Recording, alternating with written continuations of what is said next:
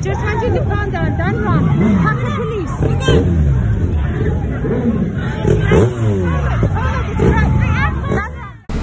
So I just got arrested at the Cape Town protest for gender-based violence. I think I'm going to jail now.